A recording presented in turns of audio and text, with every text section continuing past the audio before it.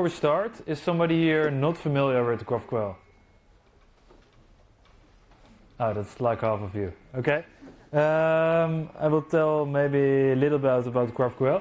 So GraphQL is a query language for your data collections. It's a little bit different from like collecting data from REST APIs. REST APIs usually have a single endpoint with like fixed data structures. So if you want to get like a collection of your products or your users, you're going to access one REST API endpoint. And in the case of GraphQL, you can combine all those collections into one single endpoint that has flexible data structures. So we're going to look at some GraphQL queries later for the people that aren't familiar with this. Throughout the slides, I will use an example with React. People are using here React or? Okay, that's better. Okay, so I will use React in most of the code examples. So it's always an important thing to add testing to your code, especially when you have a JavaScript application without a dynamic type system, not like something like TypeScript. Then it's really important to have testing scheduled into your development process. So this is a meme about some guy from Futurama that's wondering if his code is working or just his tests are broken. Like the people in here that are using, that are having like a test coverage levels inside of the deployment phases will probably know. You need to have working tests and tests above a certain coverage to make sure your code is working, or just your tests are really wrong. So who am I? My name is Roy. I'm from Amsterdam. I work with JavaScript a lot, both professionally at the city of Amsterdam, but also at conferences and meetups or workshops I host about React. You can find me on Twitter as well. It's at GetHackTeam, and then I tweet a lot about JavaScript or React, React Native, and GraphQL as well. This presentation is about for everyone that's using React applications, JavaScript applications, or maybe GraphQL. I will show both how to test JavaScript applications that use GraphQL and GraphQL queries and mutations out of the box. So if we have a small look at this testing pyramid, this is like the traditional testing pyramid with the unit tests on the bottom, the integrations tests in the middle, and end-to-end tests in the end. And this also, like in level of complexity, unit tests are fairly easy to create. Integrations tests are a bit harder because you're not testing single components or single pieces of code, but how code connects with each other. And end-to-end test is usually the most difficult one, as you would usually mock a browser or use something like Cypress to do it and really see how a user will interact with your application from page to page. And so this will focus mostly on unit tests because it's a bit hard to explain integration and end-to-end test in one single presentation. Before we have some criticals, there's a new approach for testing is usually something like this. It's like a upside down diamond or what is it? A 5-point polygon. And as you can see, unit tests are on the bottom, integration tests are in the middle, end-to-end tests are on top, making end-to-end tests and integrations tests much more important. But like I said, we will focus on unit tests for now, and maybe if we have time for questions, we can discuss how to do integration tests as well. So why should you write a test? Like I said before, tests are important to see if your code is stable, and usually it's an indication if your code is working as well. So you will test if your code will work as expected. So usually when you have a project with good test inside, you can see all the functions from the project by just looking at the descriptions of the tests. And you will also see if you can handle errors and edge cases correctly. And this is also something I will show in an example. And you will also test if your syntax is handled correctly, especially with JavaScript, as we have a dynamic type system. Unless you use TypeScript or maybe Flow if you're using React, you're not always sure if a variable you're passing always is an integer or a float or a boolean. It could be the case that your integer is instead a float, or you're expecting a string and sending an object. So usually if you have unit tests in place, you will notice when you're testing that your code isn't working as predicted because one of your variables has a different syntax. For testing JavaScript, there are a lot of frameworks or applications that are available already. I will mention some, and maybe some people will recognize them. At first we have Mocha, which is a JavaScript test framework. People use it a lot when they are running Node.js applications or want to test something right in the browser. We also have Enzyme, which is a JavaScript testing utility, usually for React, and it simulates the React DOM and React components. And this is a much more advanced version of the code I will be using. I will be using the React test utils when they were in the examples, and Enzyme is a more advanced version of that one. You also have Chai, which is an assertion library, so if you expect stuff to be equal to each other or not equal, or you want to know if one of your actions has been called or if an API has been called, then you can use Chai assumptions for that. And in the end we have Jest, which is sort of into the box with React, and it was created by Facebook, and the examples I will show are using Jest.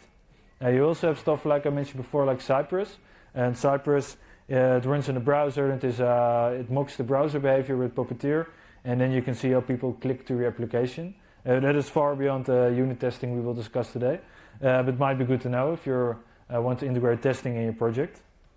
So we're going to look at an example that uses GraphQL, and I'm going to show the schema first. So we have a schema with a product, a review, and an offer, and as you can see, the review and offer are dependents of product. And for people that aren't familiar with GraphQL, this schema is the basis of your application, and we're going to define each type like we would define our database scheme in example. So all our variables will have this format. All our IDs will always be integers, our titles will always be strings, and so forth. And the review and offer types are also described and linked to the product type. So throughout the entire application we will have a real clear ID and what structure data will be, so we don't really have to test anymore if our thumbnail really is a string or it actually could be like an object. And on the right you see two other types I've defined in the schema. One is query. We're going to query two things, like the products all together and a product separately, and we also have a mutation where we will add an offer to a product. So this is if you do, for example, like an Amazon sort of application where we have products and products are offered by multiple people. So I'm going to see if I can switch the tab. Yes, so here we will have the code for our project, and also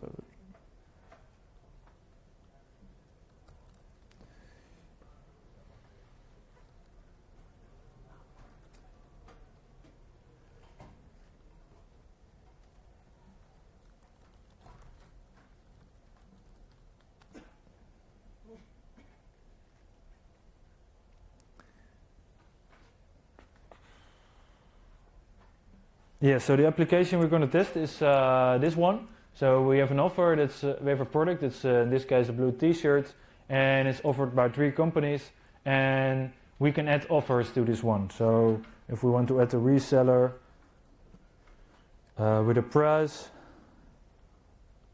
and we can add it like this, and we see the new reseller is added with a price, and this all works through our GraphQL schema that we have described here. So this is the entry point of our application, and the page you just saw was the products page showing an overview of the products we have, and below you can see there's a form component right here that let us add the offer to the product, and the form component is right here.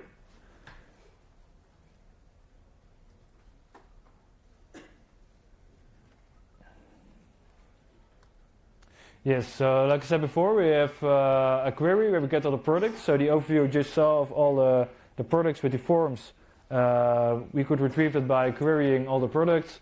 And the mutation, so adding another offer to the form, was done by this GraphQL mutation. If we want to test this component, then there are multiple options. Like I said before, you have the integration test, the unit test, or the end-to-end test. And we're going to see how the end-to-end test will work. Testing GraphQL is a little bit different than just testing React components. So as you could see, if we just want to test the products component, then we would have done it something like this. We use the React test renderer to see if the component renders. However, this will give you an error as we are missing the whole GraphQL setup. So we have to include the GraphQL setup, as you can see here. Yeah, so in our index file we have Apollo provider, and Apollo lets you add GraphQL to your project. And we have a Apollo client setup, which is our GraphQL server. And we wrapped our products component inside this Apollo provider with the Apollo client attached to it. So when we're testing the products component, we will also need to include that GraphQL Apollo provider component, otherwise our test would fail, obviously. So that is something we can also mock it entirely. So I have a small example where you can see that we're adding our Apollo client in our test file as well, although this isn't really maintainable. And also, because we're directly including Apollo client inside our test files, we will also test against real-life data. So if a server is not running or you don't have a network connection, then your test will automatically fail because you can't check your schemas and your queries against the real data from the server. So this is something we also can't test with this behavior. So that's why Apollo has created the mock provider. It's especially for React components, and it lets you add your schema and your mock queries and mutations directly to the components, so you can use them. And this way you can test against mock data. As you can see, we insert the mock data to see if our project is working fine. And you can see our products component is wrapped inside the mock provider, which is basically the mocked version of the Apollo provider we saw before. And that way we will test against the mock data. So if you have your GraphQL query and you want to return the products, then we don't need the real data, but you can just insert data in the mocks. And it will also have the same JSON format as your real data, but then with mocked values. Another thing we can do is test schemas, but I will show you the mock files for the components first. Yes, so it's a little bit bigger. Yeah, so at first we can test our query against the component. As you can see, this is our actual component file, and we have our GraphQL query defined here. And we're going to query all the products with the variables and also their related collections, which are reviews and offers. And as you can see, we do nothing more than just mapping out the data we get back from GraphQL, and we get this data back from this query component from Apollo, and we will just map it out here. And as you can see, we have the title and the offers all have their own variables, and we also have the form component. If you look at the testing for the products component, you can see instantly from how we described our tests what the component should do. So the component should render without an error. That's something we can test really easy. We don't need to add any mock data because we don't need the mock data at first, because the component doesn't need any data to render. And as you can see, we wrapped it inside the test renderer from React. We have a mock provider and our products component, and this test should work. We also have a test where we would test the loading state. We're going to see if our component actually shows a loading indicator or a loading text when we're retrieving data from GraphQL. For this, we still don't need to mock any data because this is just testing the connection with the provider. And for the third one, we need to actually insert any mocks. So as you can see, we mock the entire GraphQL request by adding the query, and the query is the same one we use in the actual component, and we just import it. And we're going to check if the result data matches our schema and matches our query, something that we have defined on the front end. And this is a test that also should work, and we're going to test it by seeing if there actually is a product that has the name test that matches with the name test in our result. And last but not least, we can also test for error message. And as you can see from the running example,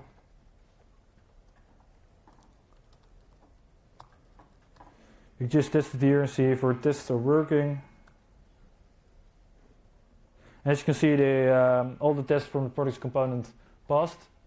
And we also tested the form component, which is basically tested on the same way as we tested our products component. As you can see, we have described the mutation in the form, and as you can see, it's a mutation with variables that we send to our GraphQL server, and which returns data if we edit our product successfully. And as you can see, here's the form submit that uses the React create ref feature, which we can also test by mocking those refs. As you can see, I mock those refs right here inside the testing of our form component, and we do it basically the same way. So we wrapped our form component inside the mock provider component from Apollo to test if it's working. We do the same for the loading state. We're going to see if our component shows a loading indicator when we're sending the mutation to the GraphQL server. And last but not least, we're going to check if we get a success message after our product or offer is added to the product. And this is how you can test components. And if it all went too fast, it's on GitHub as well. I will show you a link later. Something else we can do with GraphQL is testing our schemas directly. So if you're familiar with Redux, for example, you can test Redux action creators directly and see if they mutate your reducer correctly. And schemas we can test with a small open source framework package that is called Easy GraphQL Tester. And with Easy GraphQL Tester, we can directly test our GraphQL queries and mutations against the GraphQL server. As you can see, it's a small example of how we should do that. So you're just going to import the Easy GraphQL Tester, and you can define your schema. So you either need to have your schema on the front end to test on the front end, or use Easy GraphQL Tester directly on your GraphQL server. And you're just going to input the schema in there, and then you can test if your query will work. So in this last assumption. And you can test directly to the schema. So this will mean you get the real situation, because in this case I'm importing the schema from my backend GraphQL server, so I will always need to have the server live. And you can also test with invalid values. So in this case we're going to test if our mutation should return a success message or an error message.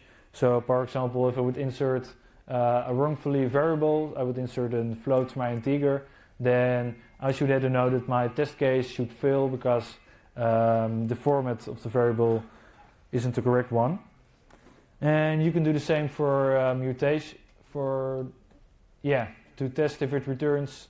You can also use mock schemas. So instead of your real schemas, you can mock them to see if the queries you've defined are really working. And you can test both stuff. So in this case, we will test if our products, if our products query will return products in the form of array, and we're going to test that to be true. And so if you're interested to see more about this this project, you can find it on my GitHub here, and you will need the actual Apollo GraphQL server running, but the link to that one is also in the index file, I believe. So you can go and start with GraphQL and start testing it in your browser.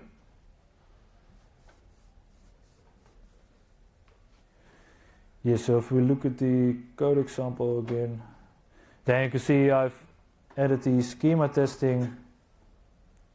I've added the schema testing into a different directory because we're not really testing the component, we're just going to test if our queries work. So in the component file, so this is the form component, and we're going to test if our actual component will render with the mock data. And inside the other file, I'm going to test the schemas. So that's inside this file. At first, I retrieved the schema from my GraphQL server, which is hosted on Code Sandbox. So if you would find the project on GitHub and go to this link, you will find the actual Apollo GraphQL server I'm using. And so I'm importing the schema and I'm testing against the real life data in this file, where I'm import the schema right here. I import my queries from the components, and I'm testing against the real data to see if it works. So my third test will see if my query matches everything that I've defined in my schema, which is basically the core of GraphQL. If your queries don't match the schema, you won't get any results. So that's something we need to test at first. Secondly, I will return if the corrected data is in the right format. So product should be an array, and we can test if it really should be an array by having these GI assumptions. We want to know if the result actually is a result we are expecting. And in the last one, I'm testing the actual mutation. So I describe here test mutations in the form component. At first, I'm going to test if my mutation would actually return me the offer I just inserted. And we're going to see if that violation is true. We import our mutation and we test it, and we're going to see if it returns this data. And that's the case, as we just saw the test works. And in the final version, I'm going to see if our mutation would fail if we insert something other for product ID. So you can see we've defined product ID. It's defined in our schema as an integer, and we've defined it here as a string. So this should fail, obviously. Yes, so again, you can find more information on this GitHub repository to actually have this product running. And if you want to know more about this, you can also go to Twitter and just ask me a question if you would like. So thank you very much for your time.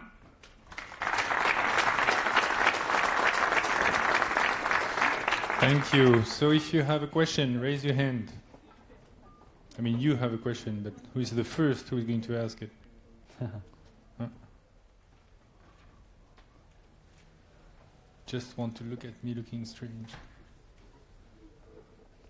Maybe they understood everything. Right. No? No questions? Well, if you're a little bit shy, maybe you'll be outside of the room. Yeah, I will be outside the room, and you can just go to Twitter. My handle is right there on the bottom, and you can send me a message or just send me a tweet. Thank you. Thank you.